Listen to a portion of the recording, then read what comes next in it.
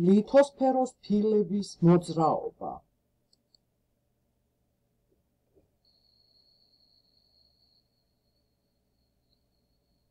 რა არის ლითოსფერო? რა ერქვა უძველეს კონტინენტს?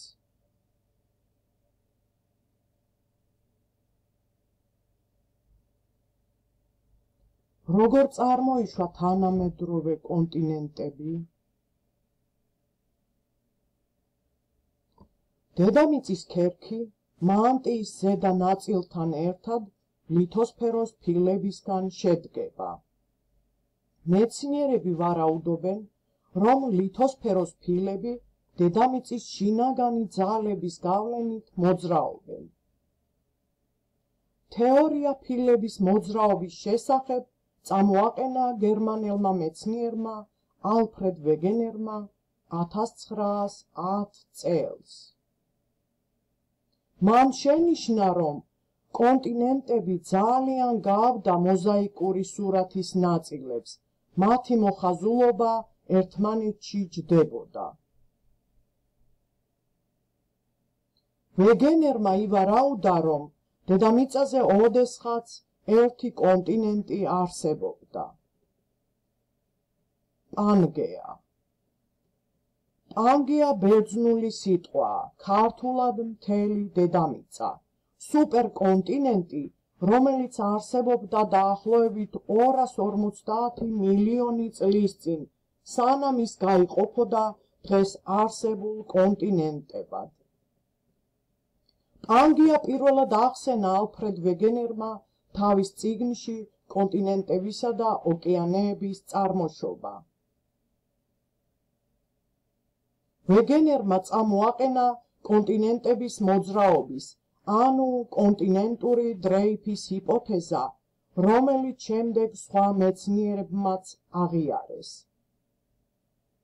ამ თეორიის მიხედვით ასე იცვლებოდა მილიონობით წლების განმავლობაში კონტინენტების მოხაზულობა. 225 მილიონი წლის წინ 200, 135, 65 მილიონი წლის წინ და დედამიწის თანამედროვე ხედი. 200 მილიონი წლის წინ ორი კონტინენტი, ლავრაზია და გონდვანა არსებობდა.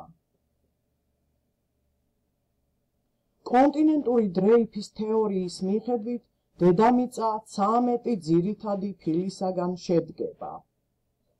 აქედან 7 დიდია: ჩრდილოეთ ამერიკის, სამხრეთ ამერიკის, აფრიკის, ავსტრალიის, ევრაზიული, ანტარქტიდის და წყნარი ოკეანის.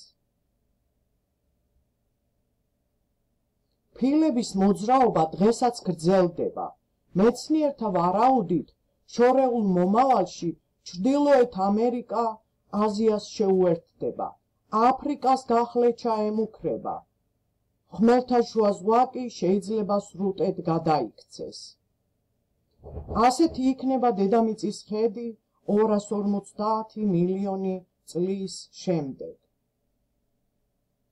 ბავშვებო, ლითოსფეროს ფილების შეჯახება რა პროცესს გამოიწვევს? მიწისძვრების გავრცელების არეალს სეისმური სარტყელი ეწოდება. ფილების შეჯახების ადგილებში წარმოიქმნება დიდ მანძილზე გადაჭიმული მთები. აქვეა მოქმედი ვულკანების უმრავლესობა. ეს მონაკვეთები დედამიწის სეისმურ სარტყლებს ქმნიან, რომლებიც ათასობით კილომეტრზეა გადაჭიმული.